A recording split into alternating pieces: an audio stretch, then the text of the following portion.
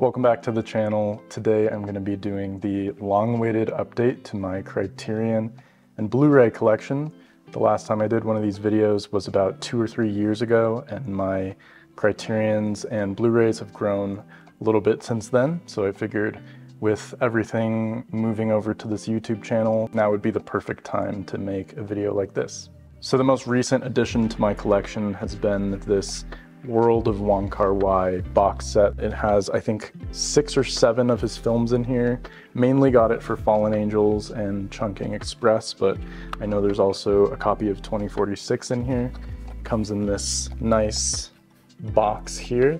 Yeah, it's just a really stunning design, both this booklet and here, of course, there's all of the films, but there's a couple in here that I haven't seen as well, so I'm really excited to check out those versions of his films.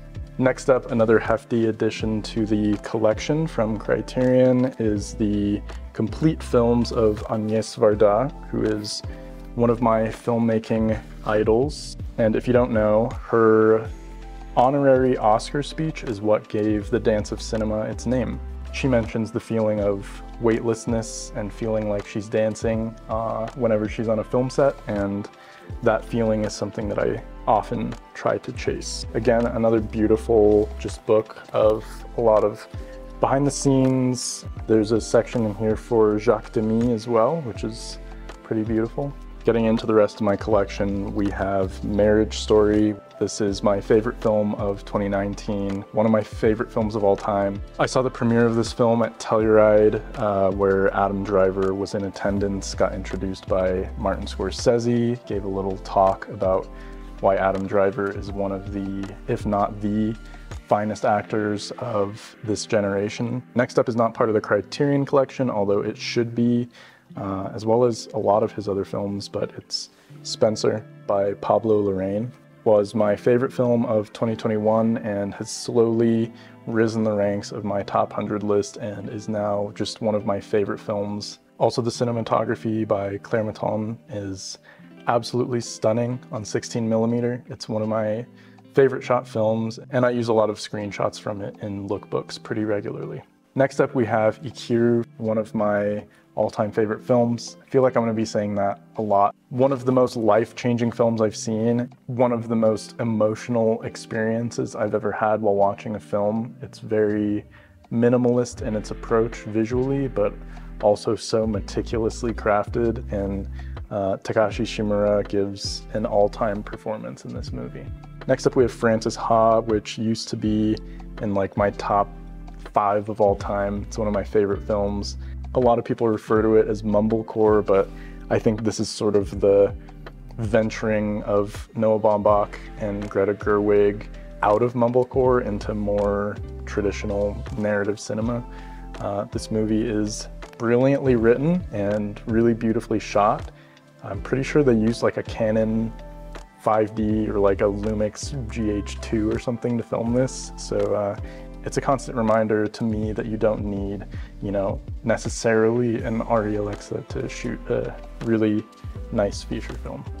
This one's not part of the Criterion Collection either, although it should be, but this is the Coen brothers' masterpiece, No Country for Old Men. Used to be my favorite film of all time for a long time. Yeah, can't recommend this movie enough. Okay, next up we have Throne of Blood. This, besides Seven Samurai, is my favorite Kurosawa film. It's an adaptation of Macbeth. Cinematography, the performance, especially from my favorite actor of all time, Toshiro Mifune, is intense and staggeringly beautiful and savage. Yeah, this is one of my favorite movies. Really good memories of getting to show Jade this movie for the first time. Yeah, it's incredible. Here we have a movie that's in my personal top 10 of all time, and I don't really know if it can ever leave. This is Juzo Itami's Tampopo. It's a genre mixing comedy, western, culinary experience, romance. Koji Yakusho has a really fun cameo in this movie. Yeah, it's 1985, pretty short watch, but it's an essential viewing for any culinary aficionado or cinephile alike. It's just one of the most perfect films I've ever seen, and does storytelling in a way that uses vignettes and cutaways in a way that I've never really seen done before. Okay, this one's not part of the Criterion Collection either. I don't really see a lot of animated films on there. This is Hayao Miyazaki's Spirited Away. Not much to say that hasn't already been said about this film on my channel and on others.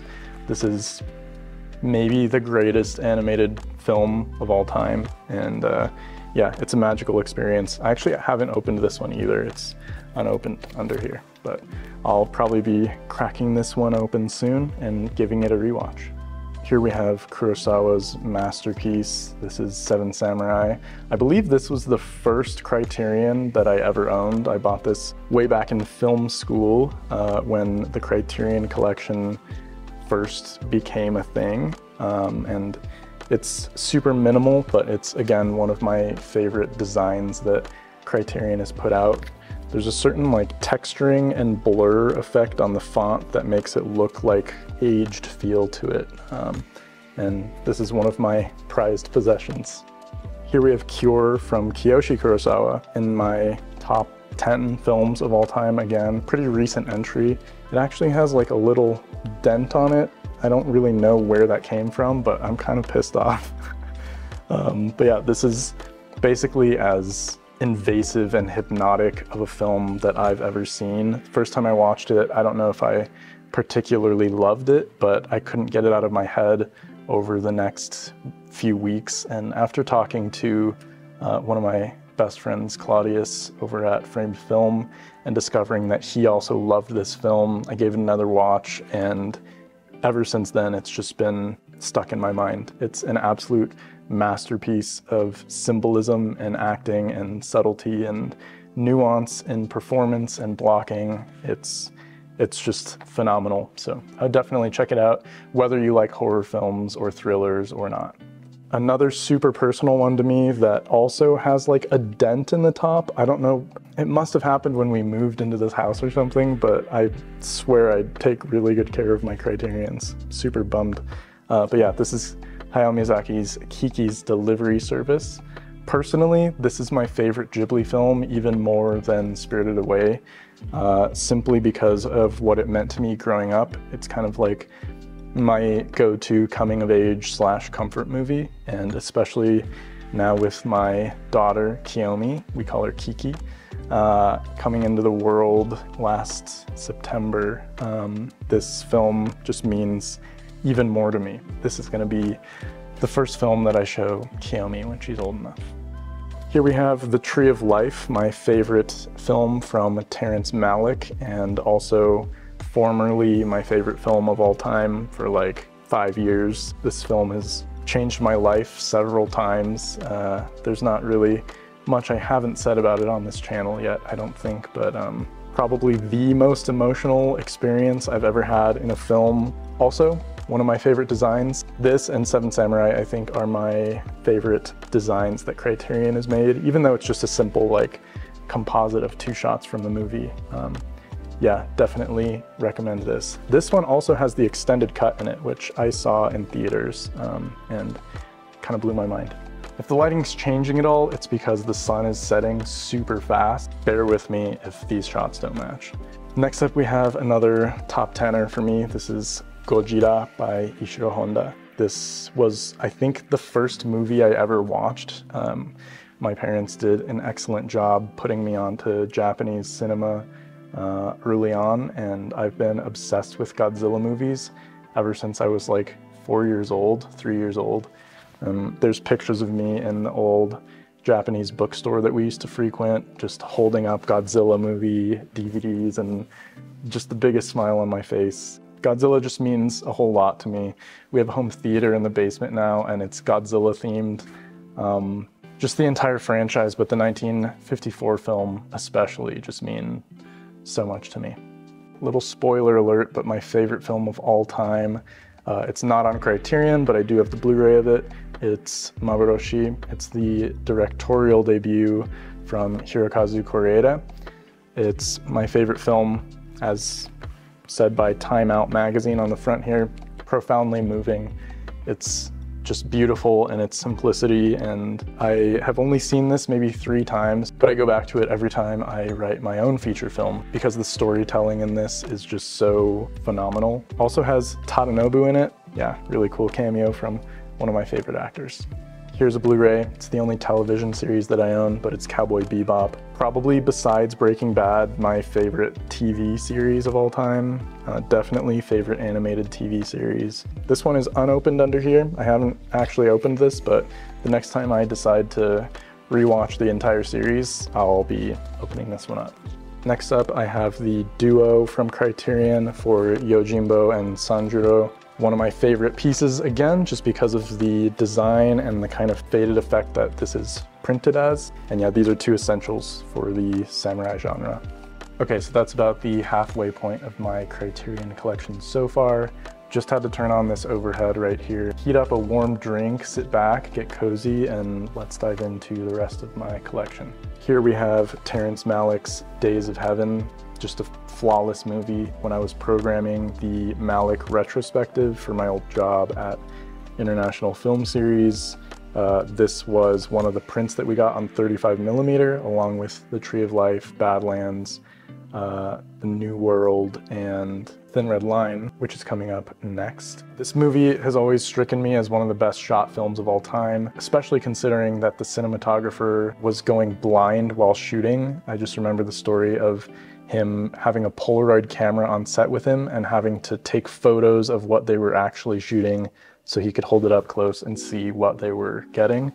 So Days of Heaven, just a beautiful film. The burning field sequence is like engraved in my mind forever. So like I mentioned, Terrence Malick's The Thin Red Line is up next. This is my favorite war film or anti-war film of all time, aside from Grave of the Fireflies. This was actually the first film to make me cry. I remember I'd never cried at a movie, and then during the village raid sequence of this film, I just bawled my eyes out. Partially to do with Hans Zimmer's masterful score, but also just because of the fluid and poetic and humane way that Malick directed this conflict. This movie has always stuck with me. Next up is Andrei Tarkovsky's Mirror. Formerly, my Stalker used to be my favorite, but Mirror has recently overtaken it. I see this as sort of a sister film to The Tree of Life. It's a spiritual odyssey, and not many films I've ever seen come close to the emotional and existential heights that Mirror does. I don't really like the cover of this.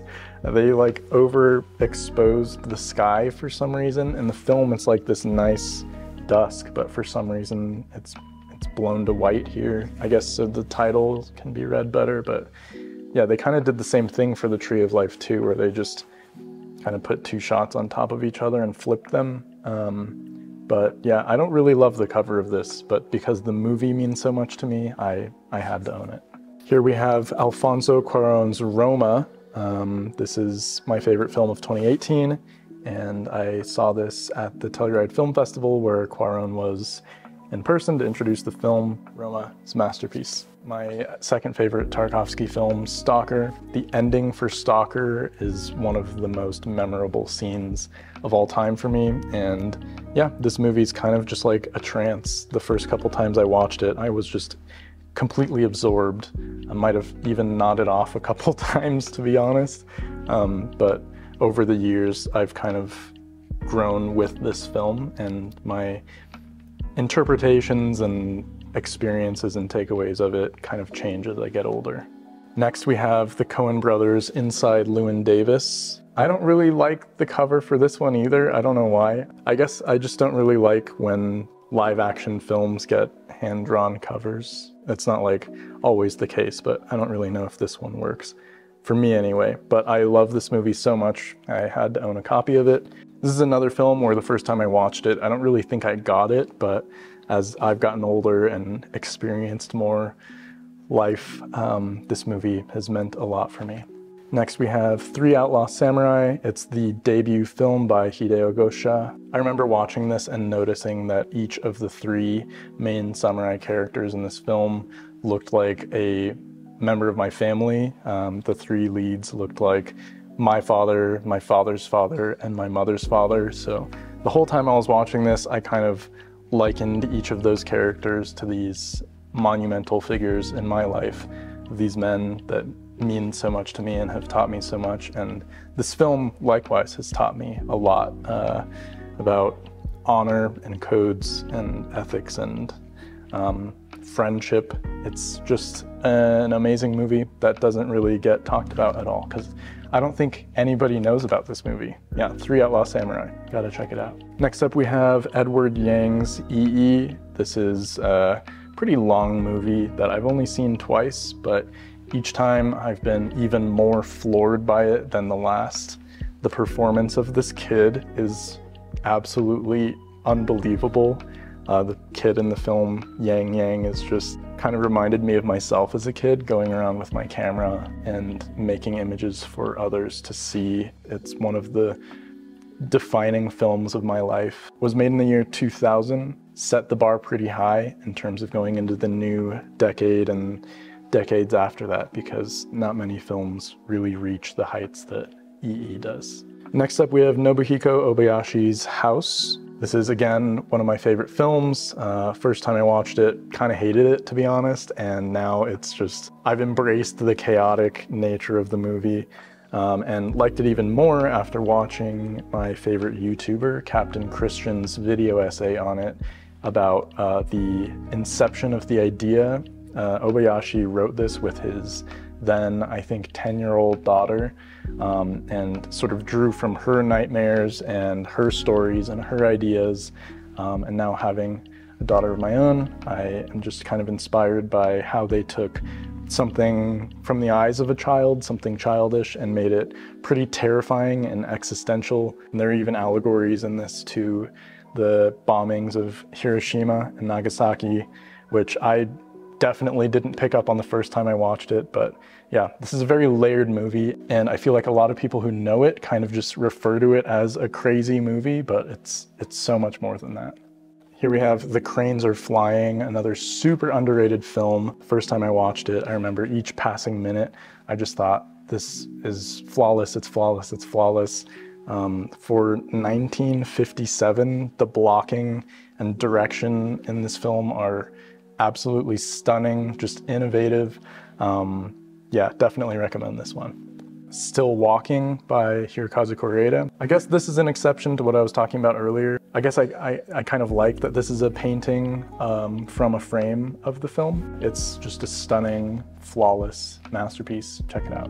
Bong Joon-ho's Memories of Murder. The first time I watched this film, I thought the ending was cheesy and a little goofy. Then a couple of years later, read more about the film, about why it was made, and saw an interview with Bong Joon-ho about the specifically final shot of the film. Decided to give it another shot, watched it again, and cried at the ending that I once thought was cheesy. And yeah, I am incredibly moved by this movie actually now. It's a really powerful film, and now one of my favorite endings of all time.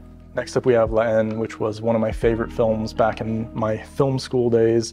I think it was for everybody. I think this one's staying power is especially relevant. It takes place in a then, 1995 modern day France, with riots, and I think with the political climate right now, this movie is more important than ever. Another Koreeda film, this is Afterlife. It's a really beautiful film, sort of about purgatory, and it follows souls that are transitioning into the afterlife, but on their way there, they come to this institution where they're given the chance to hold on to one memory for the rest of eternity.